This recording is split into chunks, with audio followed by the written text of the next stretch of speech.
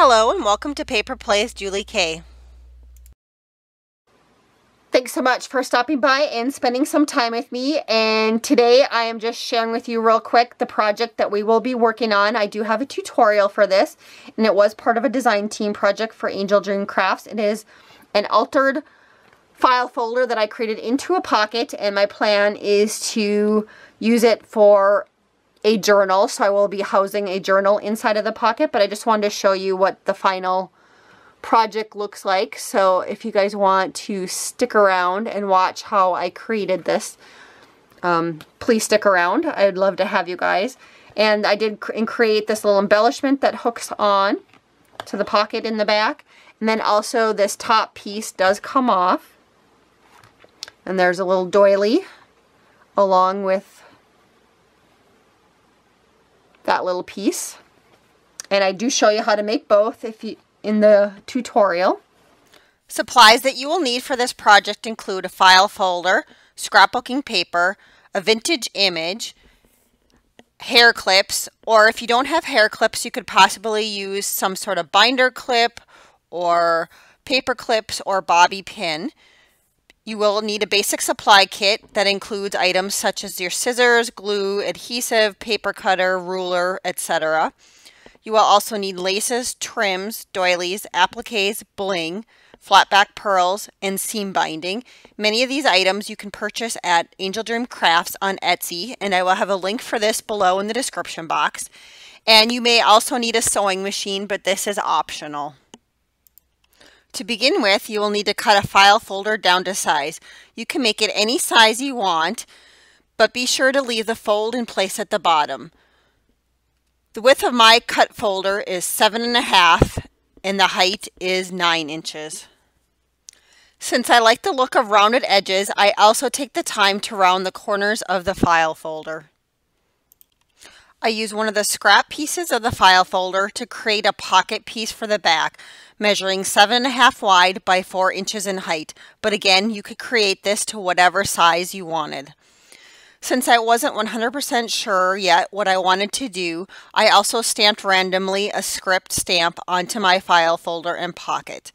But in the end, I do end up covering this with paper, so you could very easily skip this step at this point. I also inked the edges of my file folder and a vintage image. I do ink several images, as again, I wasn't sure which one I wanted to use in my final piece.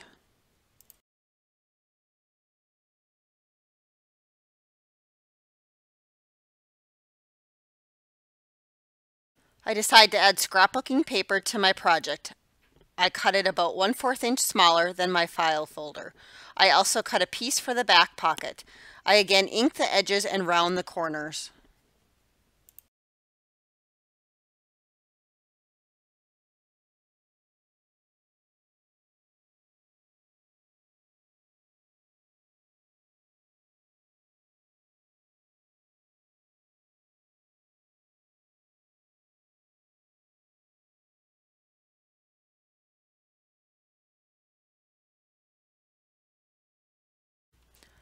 I also distressed the edges of the scrapbooking paper with a distress tool, but you can also get the same effect by using the edge of a scissors. In case you're wondering, I am using La Trevita paper from Ciao Bella.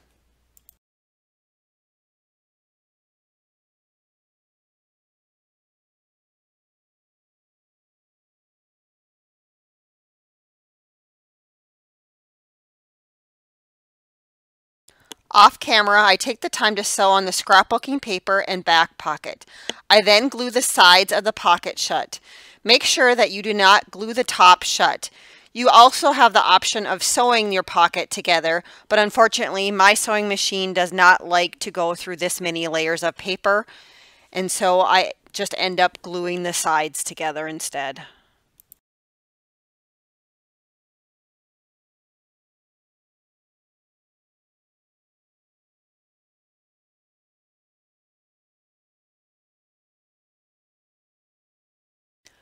Now to start decorating the file folder pocket, I start with this exquisite piece of Venice lace from AngelDreamCrafts and attach it with Fabri-Tac glue.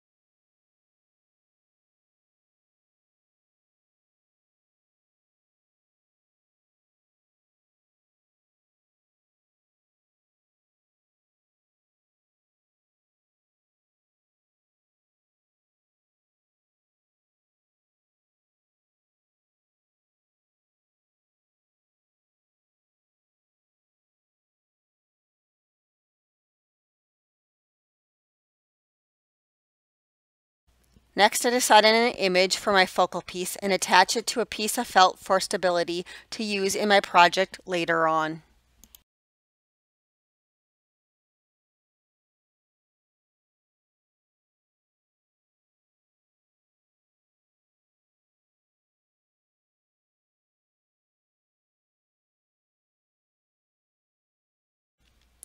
I then attach 3 layers of lace to the bottom of the pocket folder. The white dangle lace is a snippet from my stash. The Venice trim I tea-dyed and sprayed with ink spray before filming to get that vintage look, along with a hint of sparkle from the spray. The beautiful Venice trim and embroidered lace are from AngelDreamCrafts.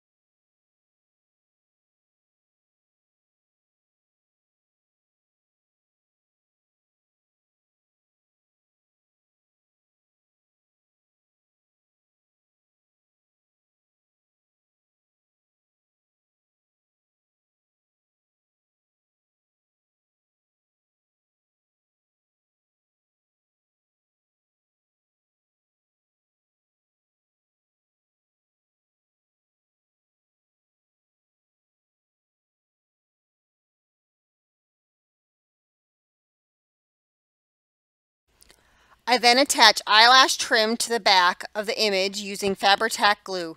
I try to arrange the eyelash trim so that the fibers hang off of the outside of the image. I also attach the image to the folder.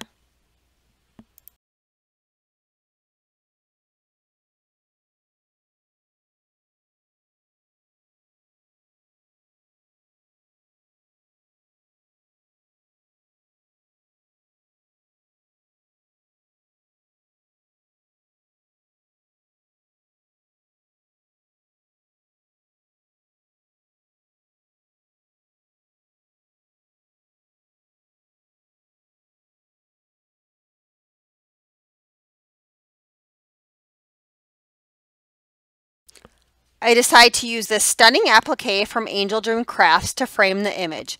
I do this by cutting it apart and using pieces of it around the image. I do play around with the pieces a bit, and once I am happy with the arrangement, I start to glue them in place. In the end, I do add more of this applique to finish framing the image.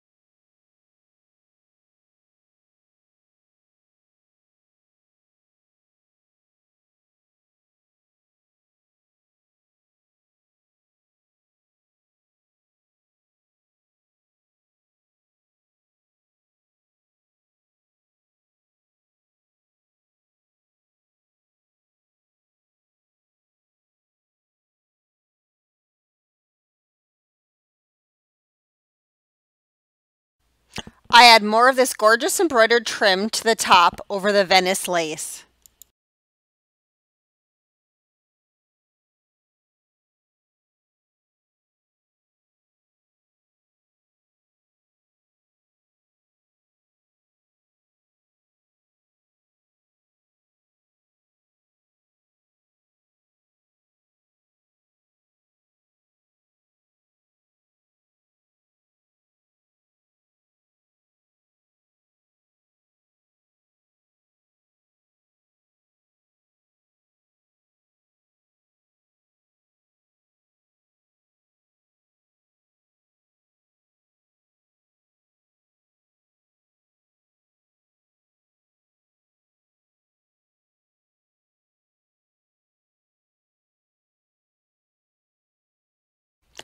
I cut up more of the applique to finish framing the image. I love how easy it is to cut up this applique and make it work for my project.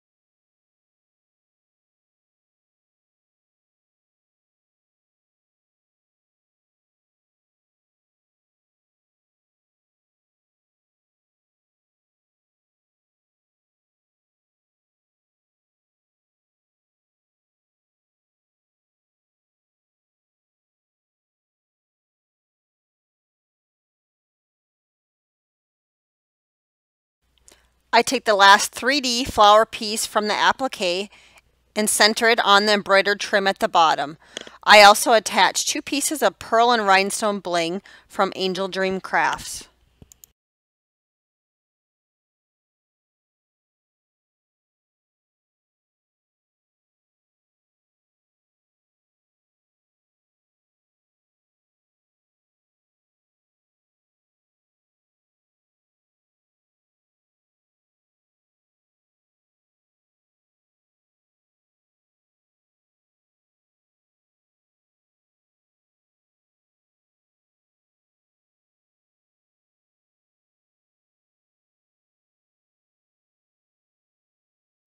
Next, I finish off the front by adding flat back pearls from my stash to the applique.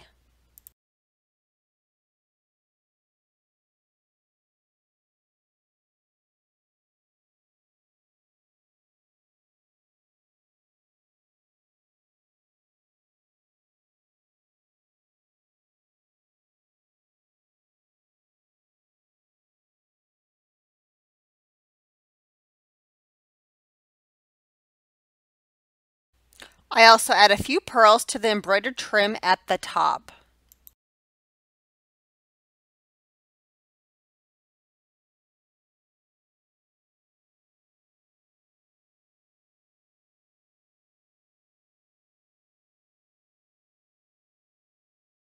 I then begin decorating the back side of the pocket. I start by adding more of this exquisite Venice lace.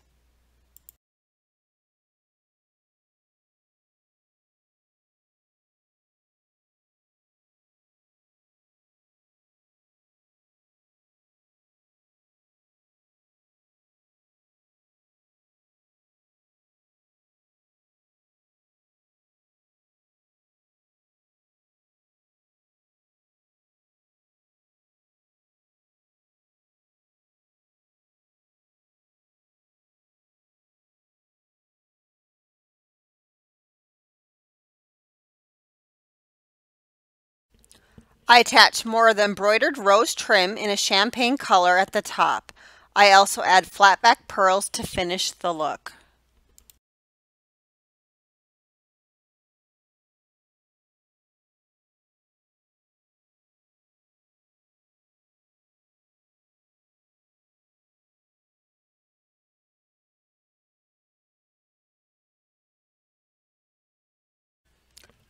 I add a second layer of bead trim from my stash to the bottom layer of Venice trim.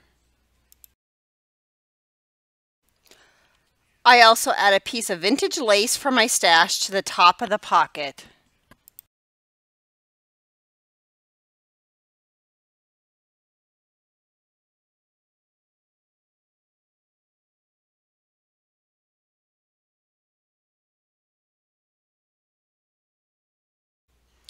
Next, I create a detachable embellishment for the pocket. I start with a small circle scrap of material and glue on a piece of tulle. The next layer is a piece of tea-dyed Venice trim, followed by a piece of white rose dangle trim. I then attach two flower pieces that were cut off of a trim to create a layered flower effect. All of these trims are from AngelDreamCrafts. I also add my last piece of rhinestone and pearl bling to the center of the flower.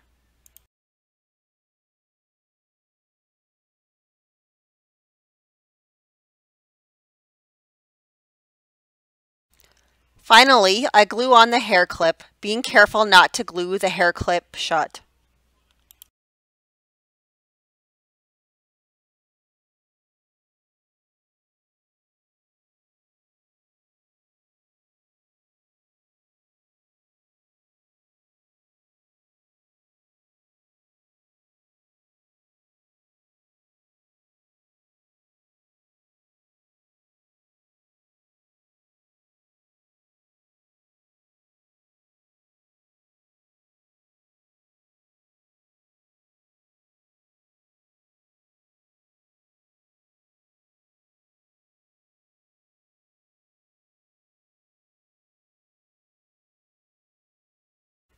For extra reinforcement, I also attach another small piece of scrap material to the inside of the hair clip.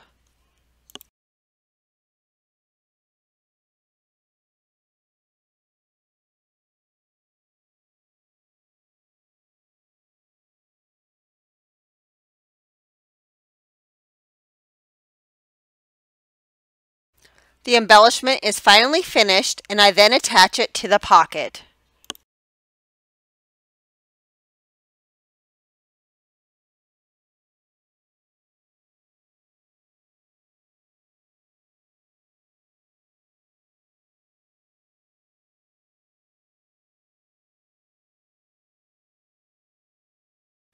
I also decide to make a detachable closure for the top of the file folder pocket.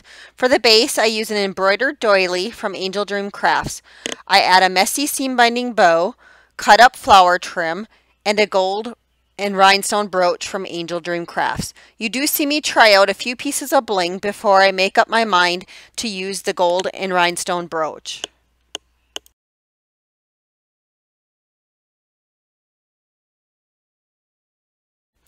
I put this piece together by using the clasp of the brooch, running it through the flower trim and seam binding. I then glue the bow to the hair clip the same way as I did the previous embellishment.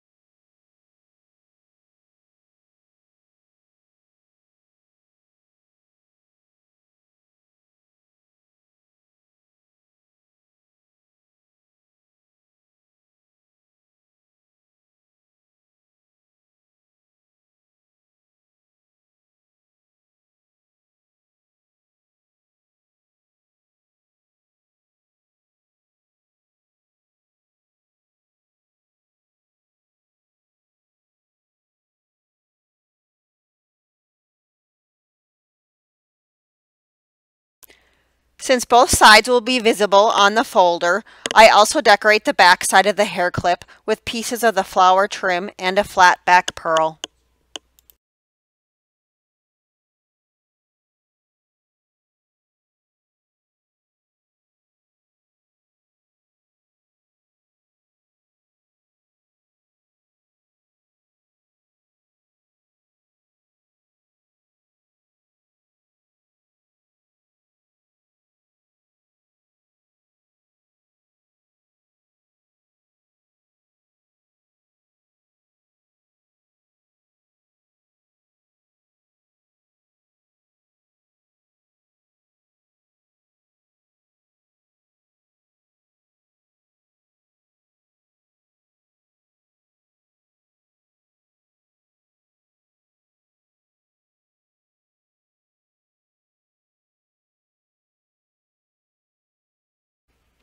I add one final touch of a small piece of flat back pearl trim to the top of the image.